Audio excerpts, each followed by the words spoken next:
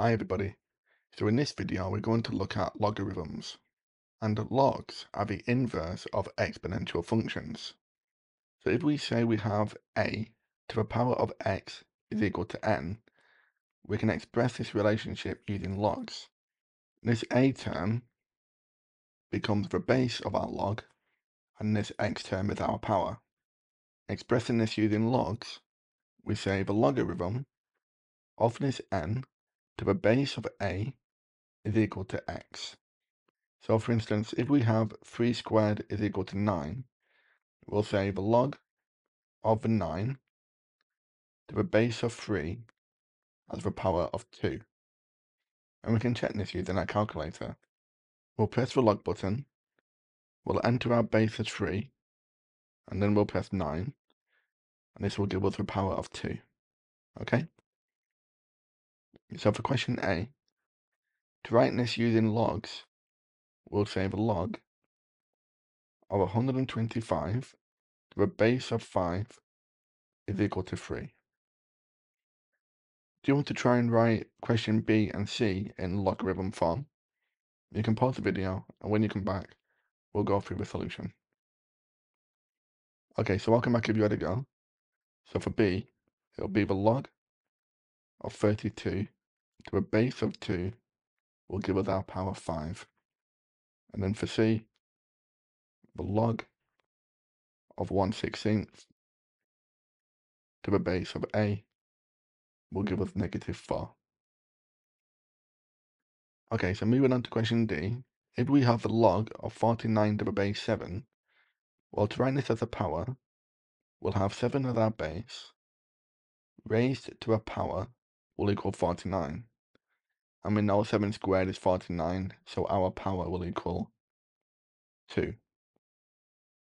Question E, we'll have a base, 10, raised to a power will give us 0.01.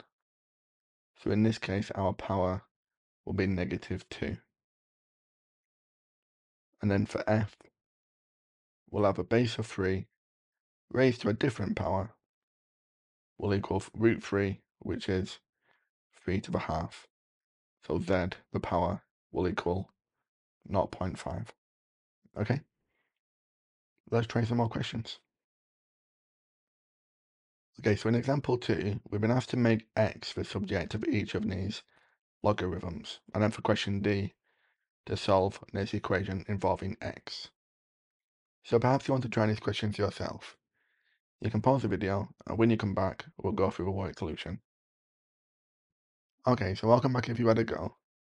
So for question A, we've got our base of 3, with a power of c plus 4 will equal x. And then you can see that x is the subject of this. For B, we've got our base x raised to the power of 3 will give us y minus 5. So to make x the subject, we need to take the cube root of both sides. So x will equal the cube root of y minus 5. Okay? And then for question C, we'll have a base of c raised to a power of 5 will equal 6x. We'll make x the subject. So this will be c to the 5 divided by 6. And then for question D, we've got 3x minus 2 as our base. We're raising this to a power of the 4, and this equals 81. And we should know that 3 to the power of 4 is equal to 1. So this means 3x minus 2 will equal 3. We can solve this equation. 3x will equal 5. X will equal 5/3.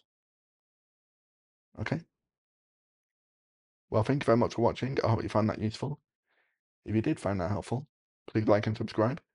And you can download the full lesson from our website, mrmathematics.com. I'll leave a link in the description below.